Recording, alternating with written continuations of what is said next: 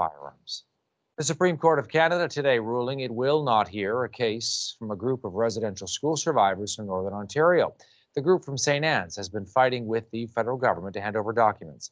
The survivors say the government is in breach of the Indian Residential Schools Settlement Agreement because it withheld documentation of abuse when deciding upon their compensation.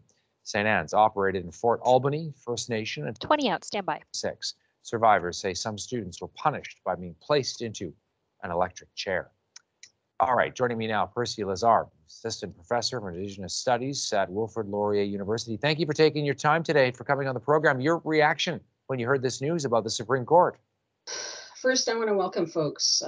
I'm dialing in from the Dish with One Spoon here in Toronto, and I'm an invited guest. I also want to let my family members know, including an older sibling, parents, their siblings, grandparents and their siblings, and all family members who are either the children, grandchildren, great-grandchildren of residential school survivors.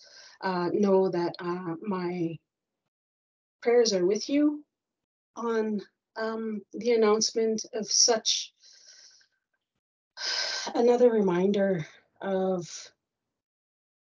when we center Indigenous voices. We know we're going to experiencing gaslighting 101 and the refusal of the various systems and structures that come into contact with us, the refusal of accountability and transparency about the things that have been done to us through policy, that have been enacted systems and structures of care through education, social services, and the medical system, ongoing harm. It's another reminder that this system, this justice system, this compensation system was set up to do exactly what it's doing, and to deny, to lie, and in this case, breach and refuse to include the lived experiences of Indigenous folks who were forced through the 126 years of Indian residential schools at St. Anne's. And I wonder what the message is for you, Percy, as well, about, let's say, the larger issue of reconciliation when this story happens today, and you read over this decision, and you, in your mind, realize what it's going to mean or not mean, as the case may be.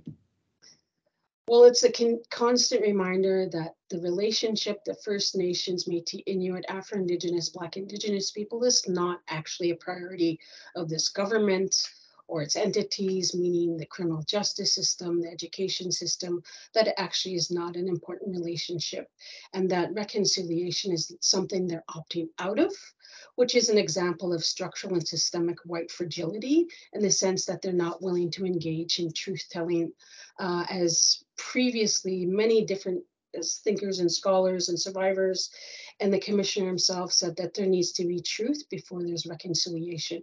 And this is an example of how we erase, disappear, gaslight, and silence the experiences of residential school survivors and the generations that came after them. Percy, thank you for taking the time to be part of the conversation and joining us here on CTV News today to share your thoughts. Raise my hands up to the survivors. Thank you. Lemnam. Percy Lazard joining us there, Assistant Professor of Indigenous Studies at Wilfrid Laurier